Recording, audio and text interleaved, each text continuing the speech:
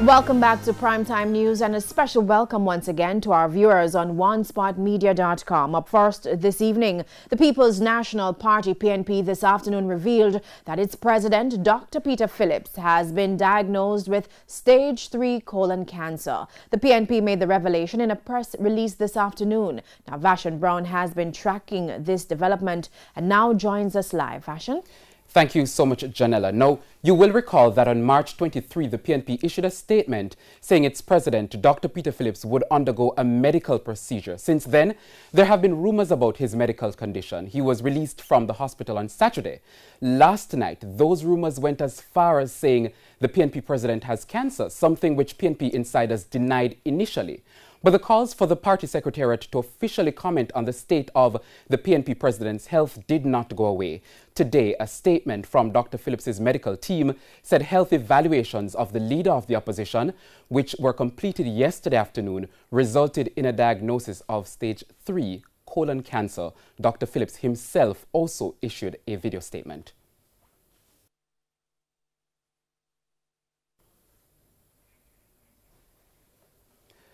Now, you were supposed to hear Dr. Phillips there saying he's in full recovery mode. He issued a video statement earlier. He went on to say the surgical removal of the cancer was on March 23. Now, the statement said Dr. Phillips will further need preventative treatment in the form of chemotherapy over the next few months as an outpatient as he continues his public duties. Now, the leader of the opposition will remain on leave for the next 2 weeks, but having him do chemotherapy and resuming public duties, is that an appropriate decision? Well, that question was put to PNP Vice President Wickham McNeil on Radio Jamaica's Beyond the Headlines earlier this evening. Discussion with Dr. Newnham about it, and indicated what they're suggesting he needs to have. They feel they got everything, but as a preventative, they're going to give him chemotherapy. And that chemotherapy, you get it once a month, and he would go in, get it for half an hour, whatever it is, and he may be down for a couple of days. But the fact of the matter is that many persons, they do not feel that he's not able to do the work that needs to be done during that period of time. So they're saying that from the point of view, he can continue his duties during that period of time. You have to also remember that the party as a team has an entire team behind him. We have the chairman of the party, the GenSec, we have a leader of opposition business, the vice president, the entire officers corps. We're all there working along with Dr. Phillips during this period of time. So for now, what we have done. Now, as I mentioned a short while ago, there were questions about the state of Dr. Phillips's health. The party officers said they fully understood and supported the doctor's position of not making a public statement before completing their testing and evaluation regime. Now, the PNP officers said during the next 2 weeks, while Dr. Phillips is on leave, regular party activities permissible within the COVID-19 restrictions will proceed. I'm now joined by Senior Medical Officer at the Hope Institute, Dr. Dingle Spence, on Zoom. Dr. Spence? Good evening. All right, good evening, Dr. Spence. First of all, what's the function of the colon and where exactly do you find it? Well, your colon is in your belly, as we would say in Jamaica, in the lower abdomen. If you put your hand on your tummy, you're going to feel your colon. So that's what other name for it is your large intestine. And it's basically central to your digestive processes and for creating waste.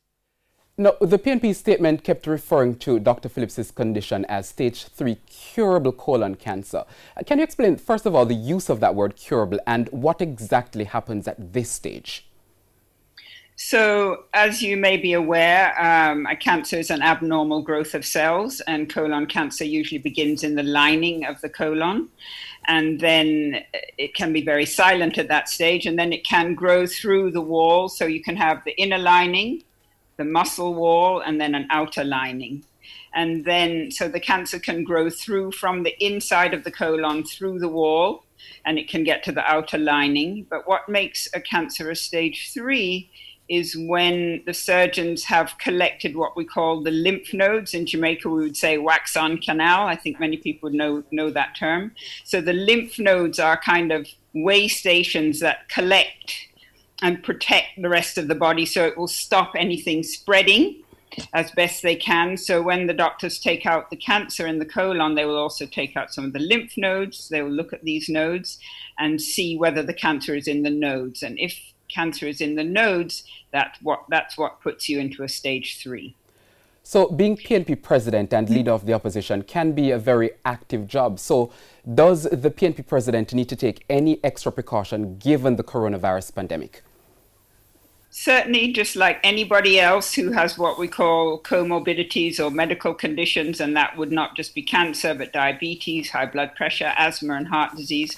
Those folks definitely need to take more precautions, probably stay at home, not do the social distancing we're all learning about, and definitely, take very conscious care of themselves to avoid being infected at this time.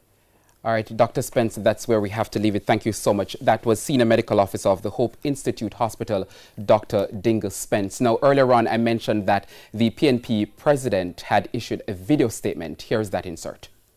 The fact is that a few weeks ago, just before the budget debate, having completed my annual medical examination, the doctors discovered an anomaly, as they call it, and figured that we needed to move rapidly, particularly because the COVID crisis was upon us as a country.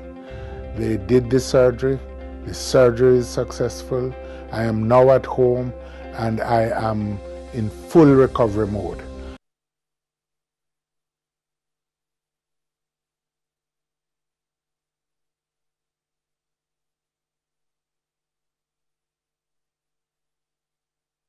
All right, thank you so much. We'll continue to monitor the developments involving the opposition leader and PNP president, Dr. Peter Phillips.